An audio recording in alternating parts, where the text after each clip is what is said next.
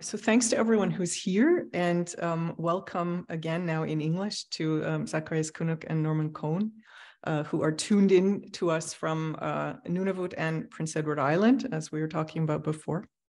We have about an hour for a talk, and I'm going to start out asking some questions. And at some point, we'll see if there's any questions coming from the audience. And I'll just a message to the audience. If you would prefer to ask your questions in German, I can summarize them in English for our guests, just damit es weniger Hemmschwelle gibt für den Fall. So we're really happy to have you here as part of this program that's showing a retrospective of the work that you've done together, as well as other examples also from younger filmmakers of Inuit cinema from other countries, as well as Canada. But what we're going to focus on tonight is your work, particularly Zacharias Kunuk's work, and also your collaboration with Norman Cohn. And in our little pre-talk chat before, you were saying that since you've been working together for so many decades, it would take too long to tell the whole story of your collaboration. So we're going to start at a different point. And I'd like to start by kind of setting the stage a little bit for how Zacharias Kunuk's work came to be. If I understand right, you started out as an artist, as a sculptor and a carver. And in the early 1980s, you sold some of your work in order to be able to buy a video camera. And with that video camera, you started documenting people in your community. Can you maybe tell us a little bit about those origins, about what the move to video or the possibilities of, at the time, those new small video cameras, what they meant to you and how you were able to get started in that way? Yes. I was born on the land in 1957. I came to Igloolik in 1966 to learn English so I could translate for my parents. In 1966, there was no TV in Igloolik. So we went to our little community hall where we watch American films, cowboys and Indians, John Wayne, and all those cowboy heroes. And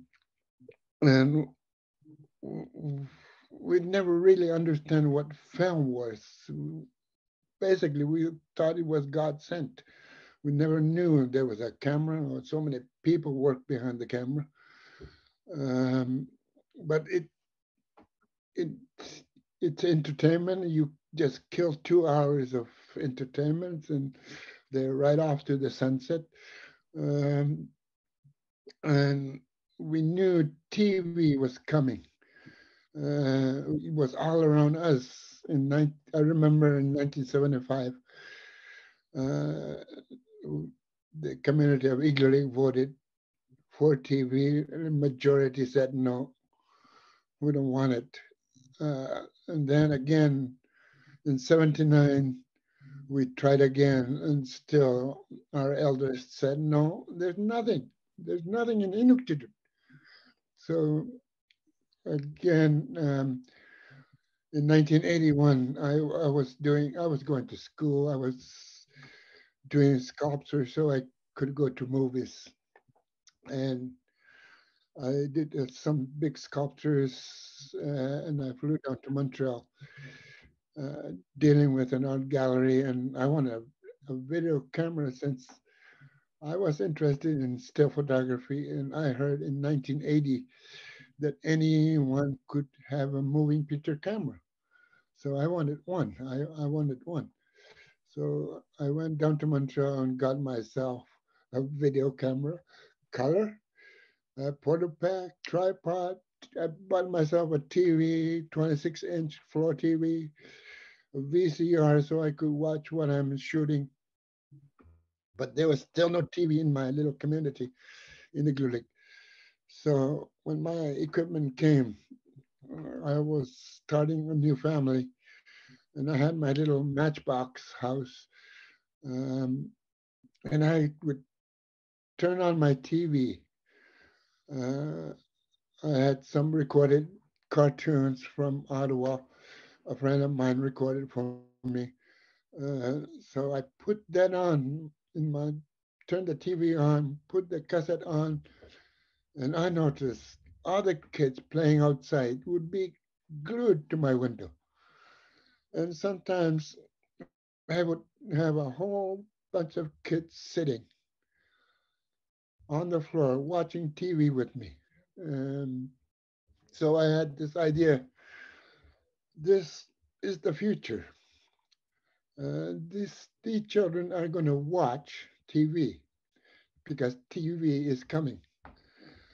And I thought, maybe it's better.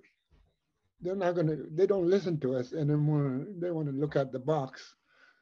Maybe it's better to put our teaching through the TV, so they're phasing what they're seeing.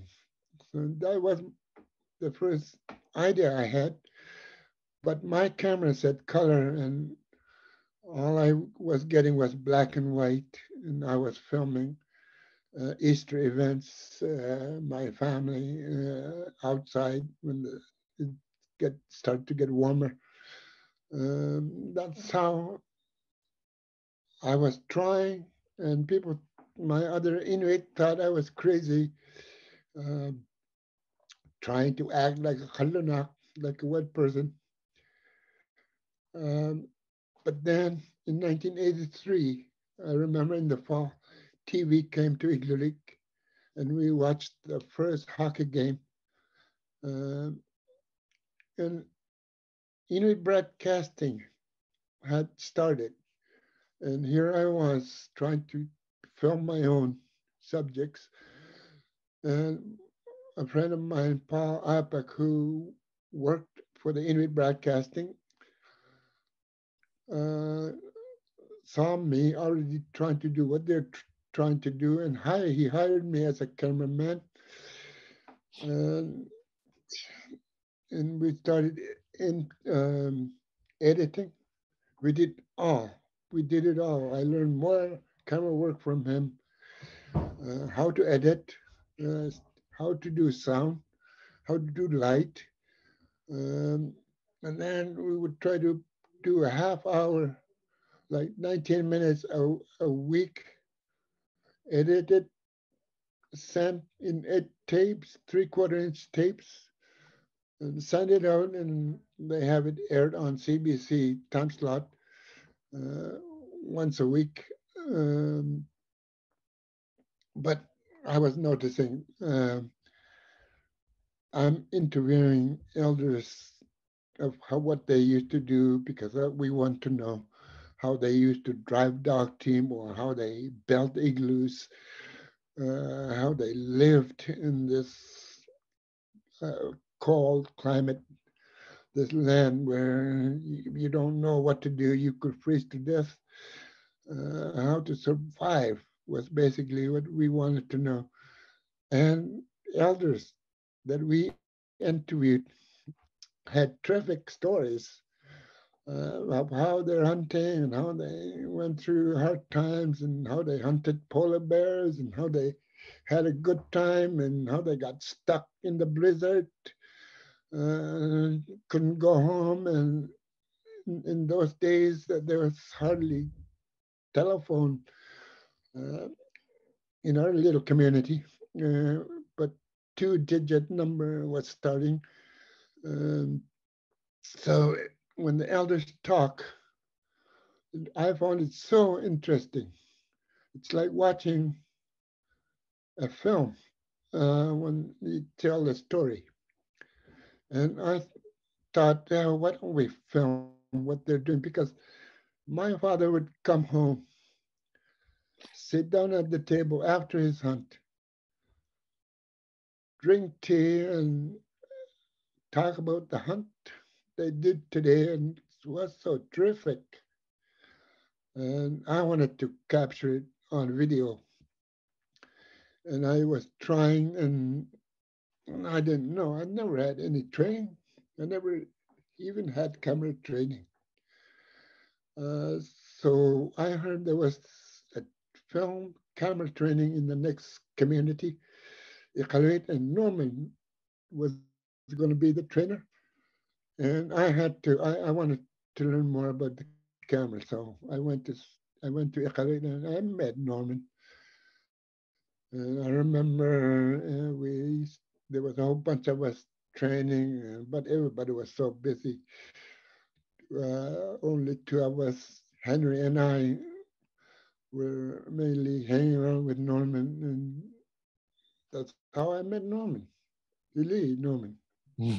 Okay. I'm going to jump in just for a second because there's so much to unpack in what you've just told us. And I'd just like to put some markers of some things that maybe we can get back to afterwards, talking about the role of television in your community, also the influence of television and of cinema history on your filmmaking style, the importance of documenting traditions and the oral history stories of the elders and using them for your own work. If television is going to come to your community, then you want to help to make the content and not just be consuming the South television that's being beamed in. I think we're going to get back to talking about all those questions. But first, I'd like to hear a little bit from Norman, actually. You grew up in New York. At some point moved to Canada. You're now actually a Canadian citizen in the meantime. And what brought you to Nunavut, and what was your kind of side of the story of how you started working with Zach and his colleagues?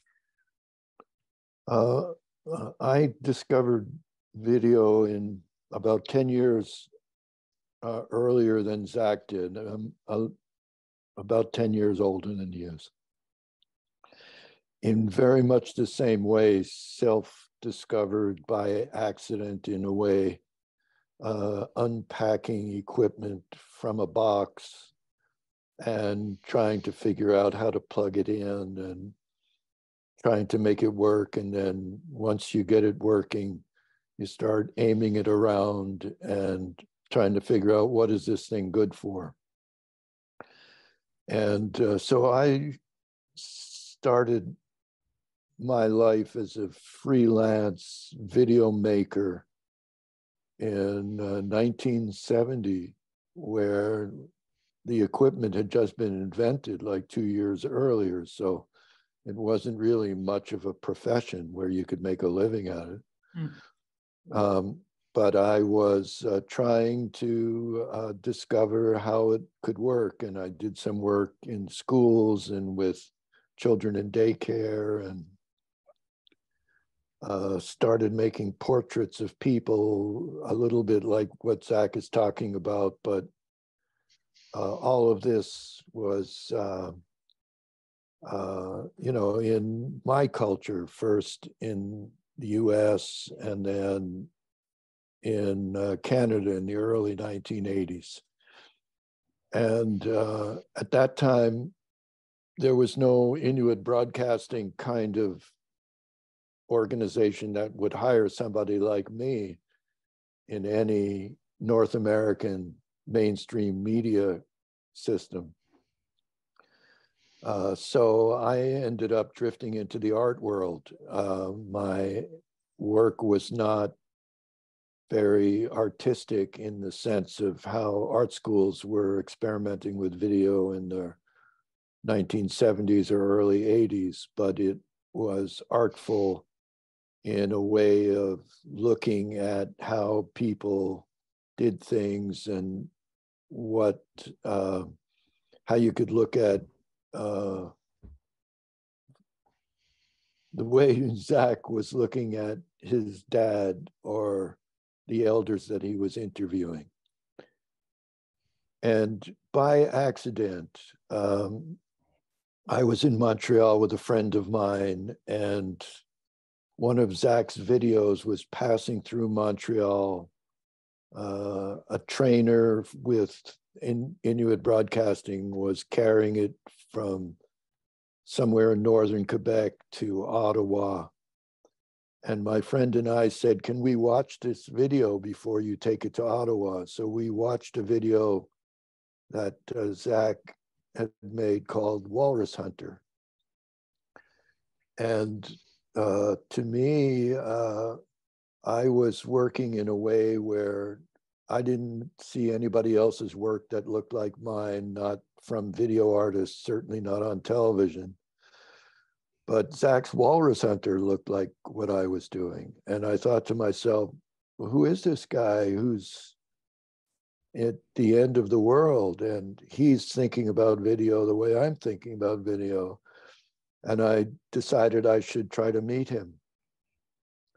So I schemed myself into the north. I offered his employer to do some camera workshops, specifically hoping that I would meet Zacharias. And as fate would have it, they agreed to bring me to Inuit. Zach happened to choose to come and take the workshop, and we actually did meet. And in Inuit, we realized that we were thinking about video very much the same way from these two completely different cultural backgrounds. And actually spent most of the 2 weeks of that workshop wandering around Inuit, which was not his home community and it wasn't mine. And just with the video camera going in and filming things. We went and filmed in the CBC, we filmed in the police station, we filmed in the Anglican church, we filmed in the supermarket, in the hotel. And we were just, you know, I would take the camera and Zach would take the camera, and it was sort of, I was sort of the trainer, but there wasn't anything really for me to teach him except how he could work his video into a future somehow that might not be restricted by Inuit broadcasting. I think it's important to emphasize how new and extraordinary and exceptional all of this was at the time. Not only the fact that the video technology was kind of just starting out and new compared to how it is today, where, you know, we all have it in our telephones, but also in terms of the content. I know that in 1985, you made a film together with your two other partners that had been mentioned before, Paul Apak and Paluzi Kilitalik. It was a short video called From Inuk Point of View. And if I understand right, this was the first video made by an Inuk person to receive a grant from the Canada Council for the Arts.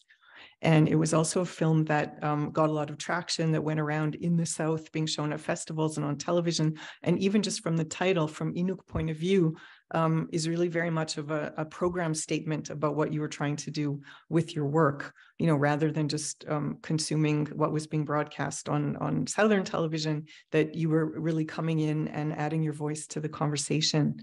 How did you realize at the time in 1985 when you were doing this work, how groundbreaking and pioneering it was? Well, pioneering is maybe not a good word, but you know what I mean. For me, I didn't know anything about the art world. I didn't even know that if you had a project idea that you could propose for funding. I didn't even know, but Norman knew.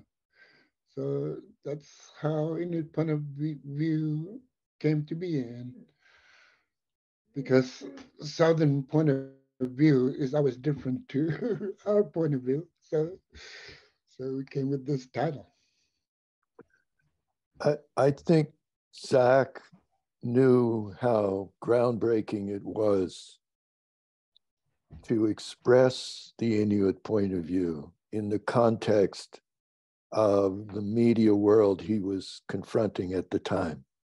I mean, the 1980s, there were cable television was coming in. There were 20 or 30 or 40 or 50 cable television channels. And you know what, they all were the same. They were all like they are now, all the same, and nothing that showed anything like not just people of color or indigenous people, but the worldview from the other side of that line. And so when Zach had his opportunity to propose his first independent project, what the first thing he wanted to do was, and it's what we've done ever since, is express the fact that there's more than one world view, and that people who are not in the mainstream are more aware that there are other ways to see the world. And his culture was a 4,000-year-old culture. I mean, when I discovered it, it was an amazing, sophisticated, brilliant, resourceful, complex, oral culture. And to be able to start representing that culture against the colonial stereotype was the goal that he and I both shared politically as the right thing for video as a medium to be able to do better than anything that had been available before. But what And I think is so, oh, sorry to interrupt you, go on. I would just say that from an Inuk point of view, from the Inuit point of view, is the core concept of our collaboration, and has continued for 36 or 7 years in all these films. And if you can really understand how radical that is, to actually not just see a film from an Inuit point of view, but really films being made so that that point of view really becomes visible to people who would have no experience of it. Not as in a documentary by the National Film Board, but as the real point of view of the people who are making the film. That's a very radical concept, and it's the radical concept we've introduced into the mainstream in the Canadian art world and the Canadian media world, and to a certain extent worldwide, that there's another way of looking not only at the world, but there's another way of looking at how these media tools can be used to benefit human beings. Thank you for expressing that so beautifully. It's very important to really understand the radicality of the message and how important it is for the project as a whole. We'll get in a minute to talking about the worldwide success and the influence that you've had. But I'd like to just add one more thought about the idea of kind of taking what you need from what was existing in the mainstream technologically or in terms of television tradition and making it your own. And this, I guess, will be, first of all, a question for Zach. In the 1990s, when I was a film student in Toronto, I read an interview with you where you talked about how it was so interesting for you to see how television soap operas were made and how they were beloved by people in your community, because there could be so much drama and so much going on in the stories, but the people, didn't have to leave their house. And in a culture where there's a time of year where it's, minus 40 degrees and it's dark all the time, the idea of having, kind of that kind of drama in a sort of like chamber situation, that was very interesting to you at the time. Can you talk a little bit about the way that you sort of used influences from the television and the filmmaking that you watched growing up to kind of, use it for your own work and to develop your own voice? When TV came, we started watching soap TV, and one of what we saw was Dallas was great until it ended. But then all my children came, and it was really interesting because they're always fighting, always having problems, and they never go out. And here we are up here. We're more outside than inside. So it was interesting how they did it, how they made it still interesting. And you still want to watch the next episode because what was happening, you want to see. But Yeah, they never go out, but it was interesting. That's how I can phrase it. Um, Hila, Temena.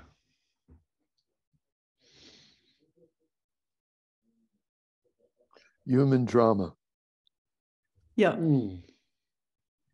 So that bringing those two things together, the idea of the influence that your work had on world cinema and the question of human drama, I guess brings us to, we're going to jump ahead a little bit in time. You have now, in the meantime, founded Isuma Productions, the two of you with the two other gentlemen that we talked about before, Paul Apak and Paluzi Kilitalik. And you've already made a TV series called Nunavut or Land. And now it's the turn of the millennium, it's the year 2000, and you have the idea to make Atanarjuat the Fast Runner, which is a story that's at least 1,000 years old. And it's a story that combines all that kind of soap opera intrigue, also with traditions from the Western that you talked about. It's a film that has shown a couple of times in the program here and is going to be shown again, I think at least one more time before this month program is over. About this young man who gets involved in some love problems, the jealousy, resentment. There's a kind of evil spell that's cast by a shaman figure. His community is taken over by violence, and there's the legendary scene in the film of the hero Atanarjuat running naked across the ice to get away from his neighbor who's trying to kill him to get revenge. With this film, you were invited to the Cannes Film Festival. And I understand this was the first Canadian feature film ever to win the grand prize, the Camera d'Or in Cannes. And it was an extremely influential film for Indigenous cinema worldwide. Can you tell us a little bit about how that project came to be made and how you developed your version of the story about Atanarjuat, which had been like a folk tale in your community for a long time? Yes, when we started filming about our culture, because I was so fascinated about our culture, of how they built the igloo. When I lay down to sleep in the igloo and counting the blocks, thinking, whoever figured this out must have been genius. Whoever figured the kayak to glide on the sea must have been genius. Whoever figured out to hitch wild dogs onto a sled and go left and right and go and stop, those blew my mind. And Atanarjuat story is a story that we heard when we were children. Um, it's a long story. It's a bedtime story. And you fall asleep and you want to would tell our mother to rewind back where we fell asleep, continue the story. Um, yeah, and we were also gearing because we always wanted to do drama and working for Inuit Broadcasting Corporation, and they never allow us to do drama because of their budget. They had shoestring budgets. They had no room for drama. But drama is what we wanted to do because we have these terrific stories. For one, Atanarjuat story, this naked man running out on the ice, which running for his life, naked, just stuck in my mind in that story, the revenging story of which has all the elements of the film.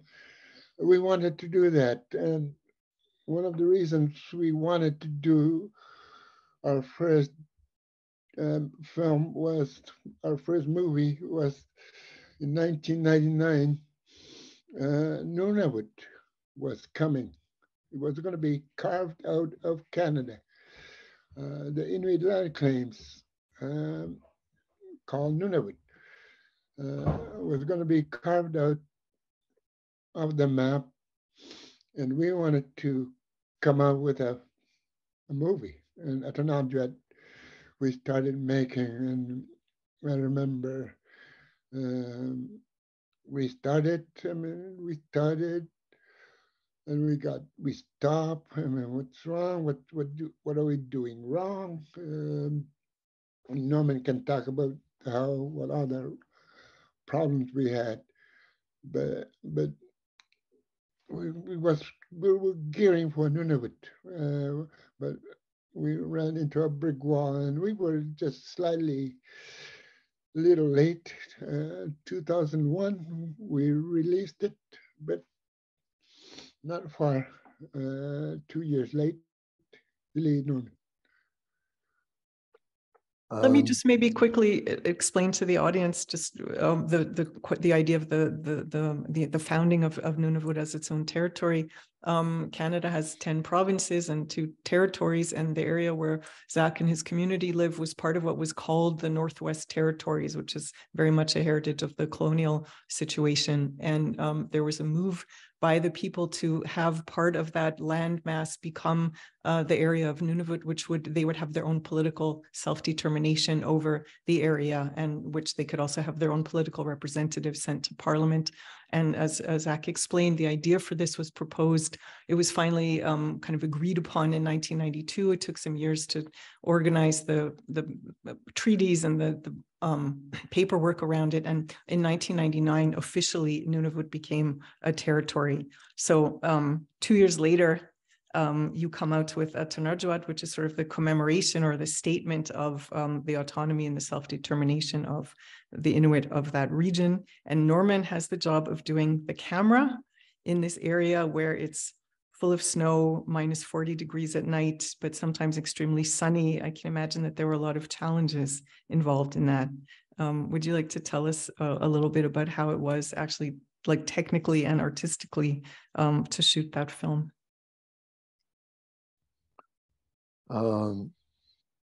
I think technically and artistically, we just kept developing the same approach that we had started with. By that, I mean that I started with when I first unboxed my first camera was the same approach Zach started with when he unboxed his first camera. And it was the same approach that we started with when we did our first short dramas, Hagyuk, Nunakbak, and Saputi, experimenting with recreating real life dramatically, because there were no histories written of an oral culture. And so how do you document the past when you have no literary tradition? And what we decided to do was to recreate the past and film it as if it were real. And that became our version of drama. And so we experimented with that with 3 short films. The Nunavut series was 13 half hours that recreated what 4 Inuit families lived like in the 1940s. And because they were Inuit who have a very strong sense of the culture still alive in their own personal lives, people were able to recreate this 4,000-year-old culture in a way that was so realistic that people who saw these films would think they were documentaries. And with Atanarjuat, we used to show Atanarjuat around the world, and occasionally someone in the Q&A would say, "Is this a documentary?" And we would say, "You know, there are 3 murders, a rape, a man runs naked across the ice, chased by 3 guys with spears trying to kill him. How could that be a documentary?" But that style of representation is really the goal of the technical camera side of how we did it. And it's very integrated into the medium of video itself, where you can shoot for long periods of time without counting off the dollars in your brain. You know, with a film camera, it's very expensive. Every frame costs money. So with a film camera, you press the start button and you're going $100, $200, $300, $400 cut. With a video camera, you can shoot for 30 minutes on a single cassette, or eventually an hour on a single cassette. And if you don't like it, you can cover it over and do it over again. So that there was an ability to have a much longer view of things. And that's something Inuit, you know, if you could imagine hunting seals on the ice at 30 below, where you're standing around all day waiting for one seal. And if you catch one seal, your day has been a success. You have a very slow, long view of how time passes. And we introduced that slow, long view, grounded in video and an Inuit way of looking at things, into a professional cinema technique. And when we did it with professional equipment, because we got access finally to industrial money, it worked in such a way that audiences were very surprised. Our films don't look like ordinary films. They don't have as many edits. They're not cut up the same way. Things, long shots run for 3 minutes, 5 minutes, sometimes 10 minutes. But people discovered that they could really see what life was like, even when we were dramatizing it. And so that's really what we've been after, is dramatizing reality so that the Inuit point of view could be real in the world. Zach was also mentioning the ingenuity within the culture in terms of the building of the igloos, the sled, the design of the clothing, and the working with the dogs, and all those achievements. I can imagine that by the time you came to make this film, this wasn't really the way people were living. We've seen it in some of your other work and in your documentaries that people are living in other kinds of houses. They have snowmobiles that are powered by engines, and kind of a lot of those traditions have been sort of forgotten or left on the wayside. How did you actually work with people to be able to recreate a pre-contact world where there are no traces of the, settler influence?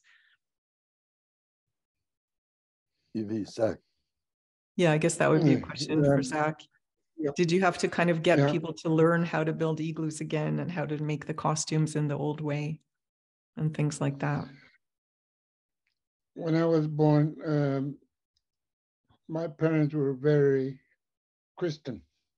They were very Anglican and reading the Bible, and the priest telling them to turn away from your old way of life, become new, which they understood, let's throw away these caribou clothes and go into fabrics. And so we become new. And they were forbidden to tell stories or sing ayaya songs and drum dance. But growing up, I hear our culture, stories and drum dances, and this elder in our community, Noa Piugatu, which you probably just saw the film One Day in the Life of Noa Piugatu. He stood up and says, our culture is not that all bad. There's some good in it, and that really caught my ear. So we started to tell our stories, to start singing our traditional songs and drum dancing, and we have to relearn it all over again. We had to, and all the work that we did, Norman and I did, we recreate the past, because I was noticing a lot when I was working for Inuit Broadcasting, when I sat down to edit these elder interviews. What they talk about is so interesting to see. Uh, Hunting polar bear with dogs, and they talk about how their dogs would start to sound different because of the bear. They unleash their dogs, and the dogs run and they corner the bear so it doesn't go anywhere. And all they had to do is run up to catch up, and there it is. So that's interesting, and I wanted to see that. I wanted to see how it was done, and I tried it a couple of times. I tried filming a dark team polar bear hunt. Um, that's quite interesting. It does. The dogs start to sound different. So we're trying all this, trying to make it alive. Uh, it's like you're doing what you're not supposed to do. I mean, we're not even supposed to talk. We're not supposed to be storytellers, but then we fight back. We're fighting back. Today we're fighting back. Look at, I mean, we learn about the 10 Commandments: "Thou shalt not kill," and "Thou shalt not steal." But you look where it comes from. Oh, is that someone's telephone? My cell went through.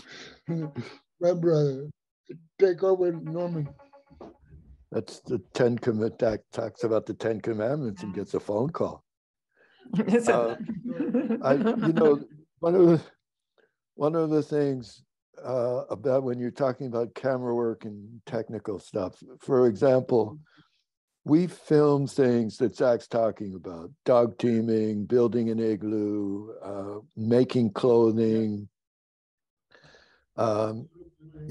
things that are miracles. I mean, if you've never been there, you could not possibly imagine how anybody could ever catch a seal under 8 feet of ice at 40 below with a spear. It's like putting a man on the moon. And yet Inuit were able to do that. How do you create a warm shelter when you have no material except snow? And it works. It's a miracle. Zach's saying he's lying there as a kid and he's saying, who were the geniuses who thought these things up? Well, that's a sustainable culture for like thousands of years. And it's a miracle. And so what we realized was, one time people said to Zach, in a Q&A, why is it so important to have the real igloos or the real clothing? Why can't you use styrofoam? And Zach said, well, when people watch our film 100 years from now, they'll be able to see how we did things. Yeah. And then they'll know how to do it. And I thought that was a remarkable statement, because he takes it for granted that people will see our films 100 years from now. And that when they do see our films 100 years from now, they could then go out and build an igloo. And so we filmed these things differently.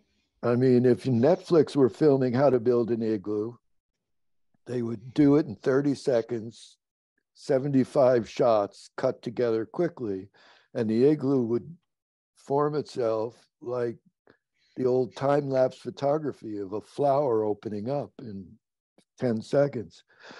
But we try to show how people really did it, because we're thinking we're sending messages to the future. I mean, future Inuit, if Inuit are still alive 100 years from now and still living in an environment and somebody wants to learn how to build an igloo, they can watch our film and figure it out. So there's a couple of different directions we could go in now, and I need to be careful because we don't have too much time left. But I'd like to get back to the climate change question in the future shortly, because we also have some films about that in the program. But since Zach already mentioned it, you mentioned Noah Pugatuk, who is a real person, and most of the people in the audience have just come from seeing One Day in the Life of Noah Pugatuk. So let's just talk about that a little bit. At the end of the film, we see that it's a real person and that you had done interviews with him in his old age. He's also a figure that comes up in another film of yours, which is also being shown in the program, the film which is called Bowhead Arvik, where they talk about how his wish in his old age to taste whale meat again at a time when whale hunting has been forbidden by the Canadian government, but that will maybe illegal talk about that later. The Noah Pugatuk film is interesting to me because it has also more of a personal connection with your story. It's set in 1961 at the time when a government representative goes into the north and tells the parents that they have to send their children to the notorious residential schools, and they themselves have to move from their camps into settlements. And this is a movement which is known as forced migration. You also made some documentaries on the subject, including the film Exile. Can you sort of tell us how you came to collect Noah Pugatuk's personal story and why you chose to then also tell it? You go back to 1961 when this thing happened and kind of reenact that period, where again we see the handicrafts and the way that people were living, but in the meantime there's also an influence of settler culture with the tea and the sugar and the Bible also, and so on. So the idea of taking someone whose life you documented in several documentaries and then turning it into a drama film. Yeah, one thing that we found interesting in One Day in the Life was that such a meeting took place. I heard about this meeting. They were going out hunting, but this government agent came, and they had a meeting all day. Where it was too late to go any hunting, they just went back. And that's what we tried to show, what was happening. And to make this film, I even sat down with the last people of Kapuivik. And one man was in that meeting where I had a meeting with these elders before we made this film, where we sat down and asked them what were they saying, what was the government man asking, what was that all about. So from that elder meeting, we found the picture and what was being said. It was time of moving people off the land into these little refugee communities that we are living right now, to move us out of the land. It seemed like they told us, get out the land. It's better if you're close to the Hudson Bay Company store, or you better well off if you're close to the health center. It seems like they move us off the land so they could have a free time mining our land. That's another story. But also in climate change, it was interesting because I was asking the same question, going from community to community, asking the same questions. And what the elders were telling me, when I was born, the sun rose from there and it used to sit over there. And today I'm noticing it's setting further. And that was something. And we were even on national news when we were shooting this climate change because what we were noticing, all the scientists coming from the south to check the thermometer up in the Arctic, they weren't talking to us. People who always lived here, and I wanted to, I want them to say something. The exiled people who I interviewed in climate change, I really noticed one man said, you know, when they moved us to the high Arctic in Resolute Bay, we had in the wintertime 1 hour day glow where we can go hunting. And today, at that same time, we have 2 hours of daylight. That that is a significant find. And that's what we do. It's like doing documentaries is like detective work, and it's fun to do. And you start to find out things, and you put it all together. So I have a lot of other questions, but I just want to see if there's any questions from the audience. The audience has been listening very patiently until now. Perhaps some of them have some questions about the Noah Piugatuk film or other aspects of your work. Nicole has the microphone. We don't see you that well, but if you just, oh, now we're getting some light in the room. That's great. Thank you. Would anyone like to ask a question? Oder auch auf Deutsch? Or make a comment? If not, I'll keep going because I have a lot of questions, but I want to give the audience the chance.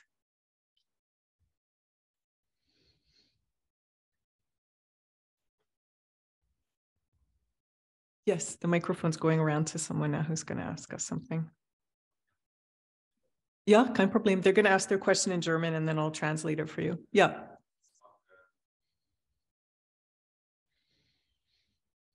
Ja, einfach drin reden.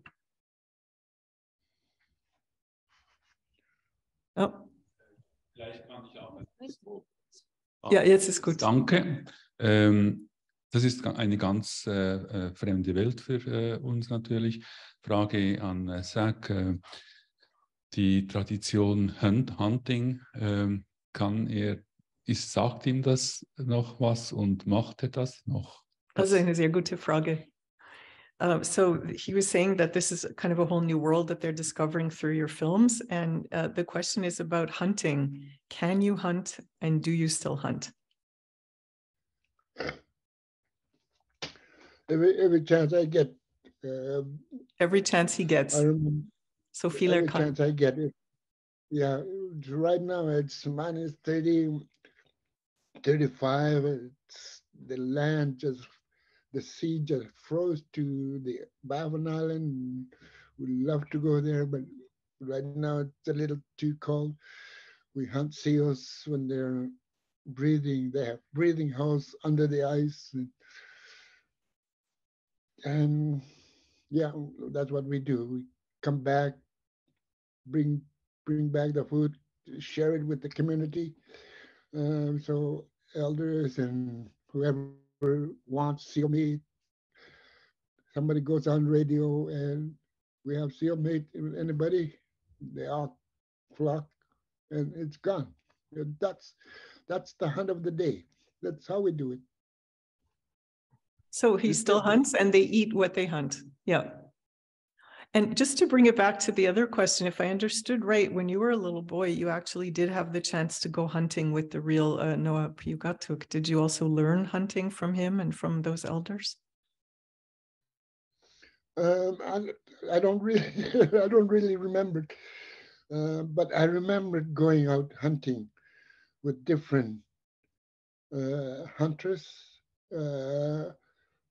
Especially, I remember my uncle, because in those days when I was 5 or 6, 7, we all hunted by dog teams, and my uncle, he's going out alone, but I'm coming along with him, and we're out there, and he had a tobacco pipe, And he lit that pipe, and I'm the passenger in the back, and I smelled that aroma, and wow, I never smelled anything like that. That was so beautiful, and I never forget that. And some of the hunters, they call their dogs by names, and one hunter, like calling he sings to his dogs um, throughout the hunt, and I thought that was beautiful because they're scolding and they're sometimes singing and sometimes running beside the sled, and yeah, they do all sorts of things. So there's another question Yeah, that I'd like to ask you about because of a film that's being shown in the program, your film Searchers, which is and it was also a collaboration between the two of you. It's a film that was inspired by the John Ford Western, The Searchers from 1956 with John Wayne.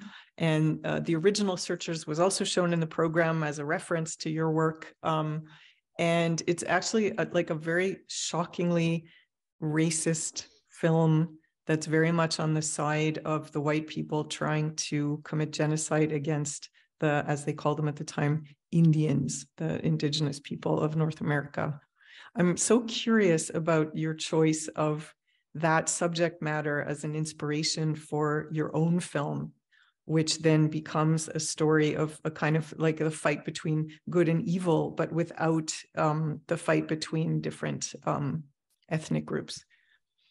Why a film based on this notoriously anti-Indigenous film tradition? when we went to watch cowboys in Indian movies, they always had 30-30 rifles. And in our culture, when gun was introduced, bullets were very scarce.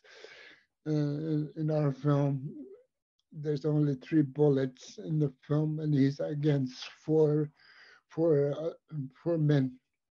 Uh, and he goes hunting, and he shoots 2 caribou with 1 shot. Now he's down to no, he had 4 bullets. Now he's down to 3. Um, so in sort of the idea of the cowboy, um, the chase, like they're in the cowboys when they're chasing, they're always galloping with their horses all the time. And, and in our film, Searchers, they were racing away from whoever's coming. They know that it's the husband that's coming. Um, and John Wayne, I've seen Searchers. I mean, it's not the same. I mean, you know how many colors of shirt he wears? And he changes his hat black and white all the time. I couldn't understand that because when we make film, we're so concerned about continuity. Uh, Even we take pictures when we take a break. So if somebody moves a thing, we move it back. But these guys, they didn't care about color, the color of the shirt he wore or the color of the hat he wore. They didn't churches didn't care about that. But it was the idea was using the 30-30 rifle and the chase. Remind me of John Wayne movie. Um, so that's what we did differently. But our style, curated style, where in our stories they're kidnapping women. In Searchers in John Wayne, they kidnap a woman too. Yeah, something like that. Norman, would you like to comment on this as well? Because if I read my research correctly, you were also involved in the concept for the Inuit version of Searchers. Well, Zach used to talk about when he was a teenager and he would see John Wayne movies in the community hall. And he would identify with the cavalry, and the cavalry would go out and they would find the patrol that was ambushed by the Indians with arrows sticking out of them. And John Wayne would say, what kind of savages would do something like this? And Zach would say, well, you know, we were like on John Wayne's team. And after a while, he grew up a little bit and he realized that there are two sides to that story. And that, you know, the idea of the representation in these films of the people that are more like him, that they were the savages. And to be able to see the other side of that colonized media view and make films that represented the indigenous people, Inuit, the people Zach grew up with, as human beings, and human beings as complex and emotional and concerned and intelligent and skillful as the people who in John Wayne's movies are hunting them down and trying to kill them like animals. You know, we're not talking about the theme of colonialism in this hour very much directly, but it's the fact of life that contextualizes everything we've done with media, because the colonialism is still around, it's still active. We've just defeated a mining company from expanding and all over Baffin Island through the intervention of media. But Zach's whole approach to video was formed by reacting first to and then against the story in the John Wayne films, that he and his family and his parents and his respected elders were savages. And when Noah Piugatuk, one day in the life of Noah Piugatuk, we decided to dramatize the conversation and let people decide for themselves who's a savage and who's not a savage. Yeah, that's very well put. Let me see if there's any last question from the audience before I ask my last question, because we're actually coming to the end of our time. Oh, there is another question.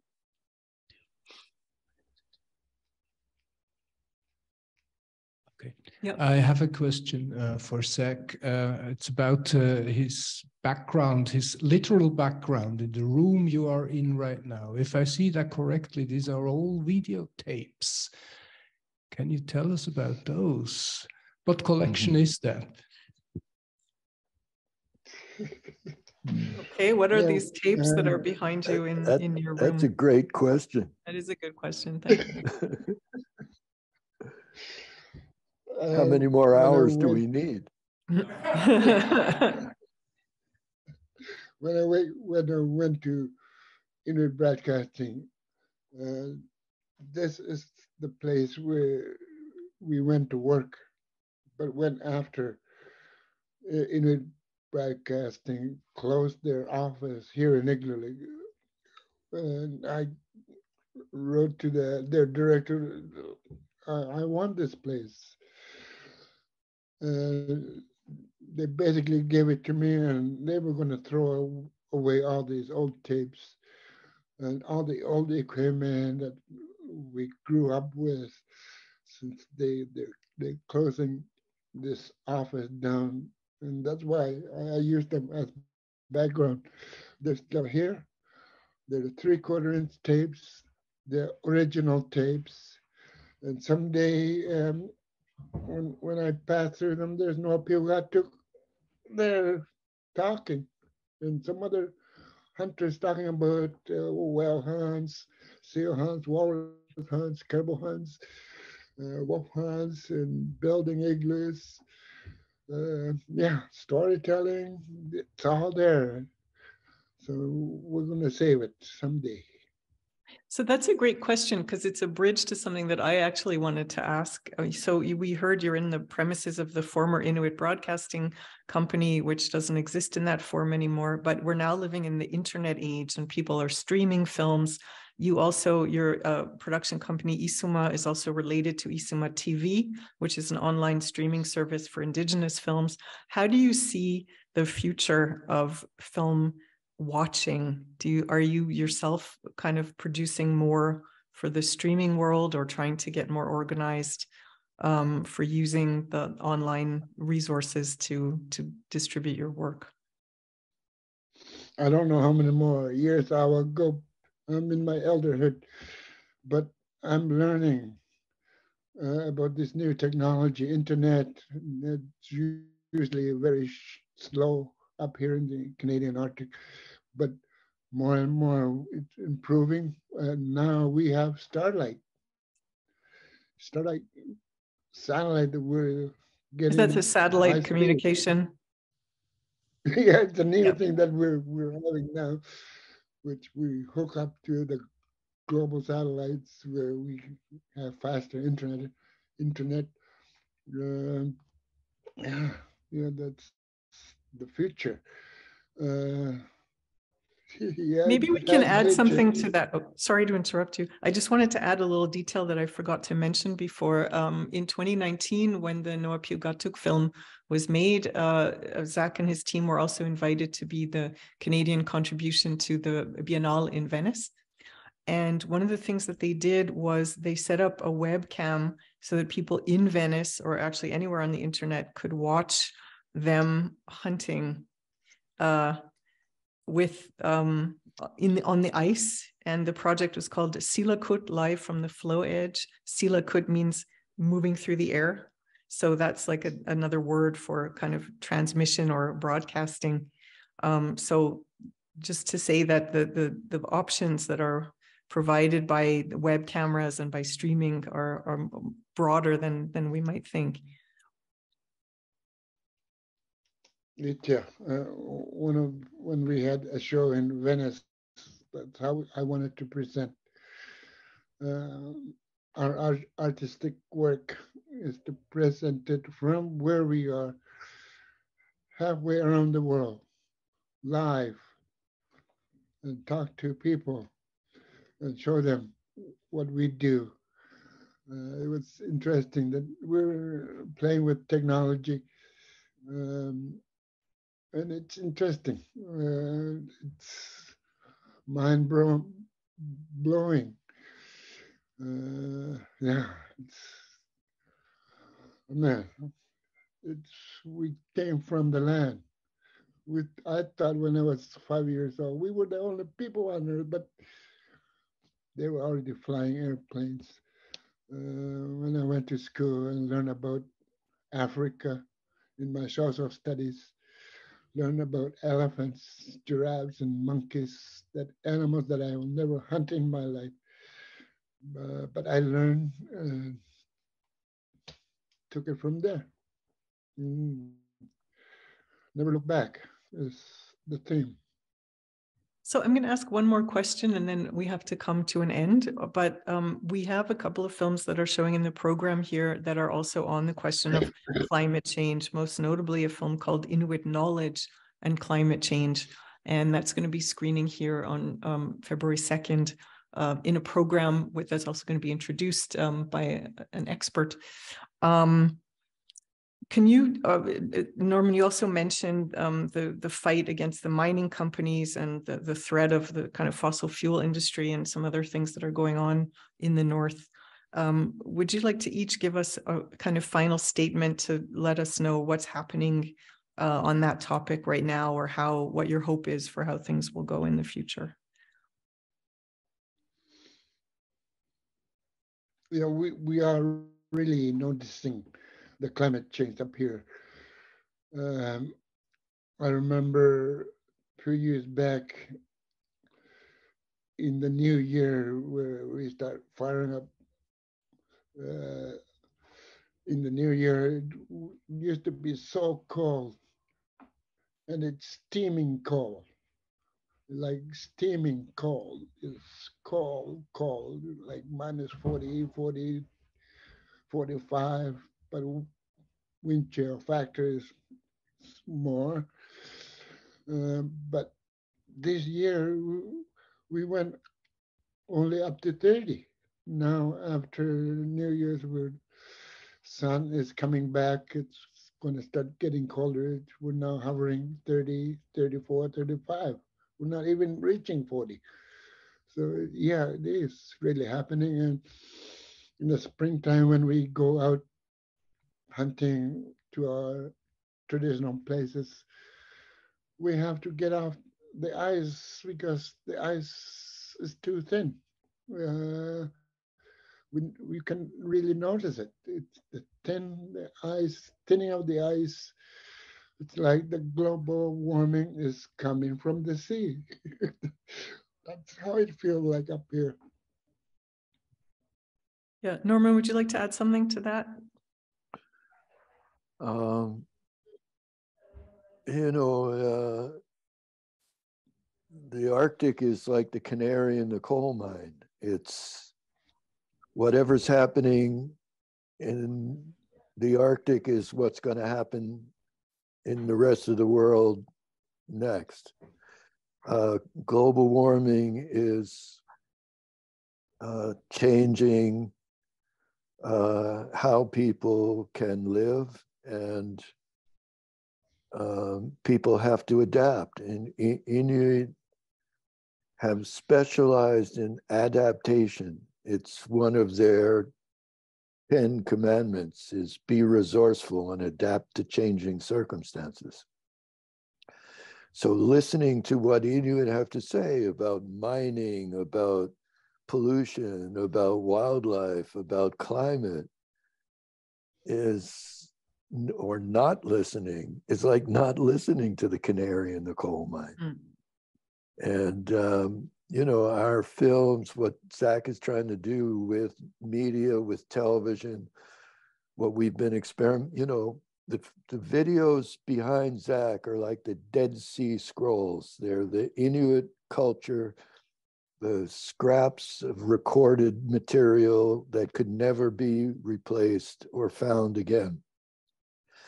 But at the same time, our team is experimenting with the furthest edge of the technology going forward, which is being able to broadcast live from the most remote wilderness on Earth and try to communicate to the rest of the world what the future is going to be like. Do we take that as the last word, or would you like to add one last word to that? Please. Well, Zach, right the now, future. What's your future? Right now, I'm carrying an iPhone 13, which has 4K, and it could shoot 24 frames a second. In my hand, in everybody's hand. And I just went to Greenland, and I just shot with this iPhone 4K, and I'm shooting, and I've edited it down to almost an hour, just finishing. And it's amazing what you can do now. Anybody with that little thing in your hand, and it's everything. It's everything. You play games with it, you talk with it on the phone, you film with it. It's everything what we ever wanted. Well, we look forward to seeing your next film. People who want to follow the work of Izuma can go to their website, also look at Izuma Television. There's also an online book that can be downloaded about the production of Noa Piugatuk, and also the work that they did in Venice with the streaming of the hunting. At this point, I would like to just remind everybody that we have two other special events in the program. On February 2nd, Wale und Wetter, which is the combination of films about climate change and ecology.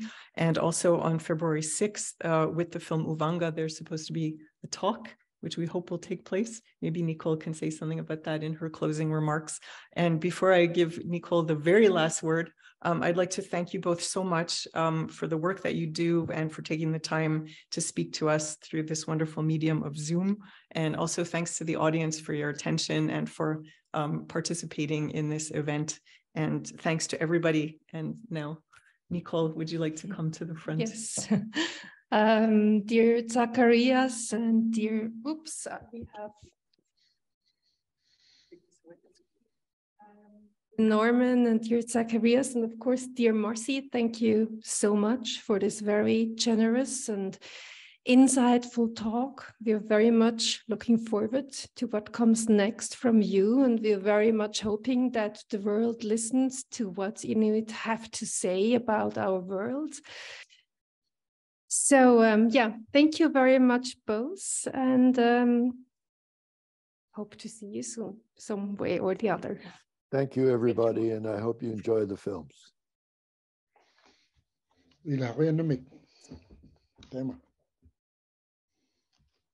And also thanks to the technician for making everything work so perfectly. Thank you, Nora.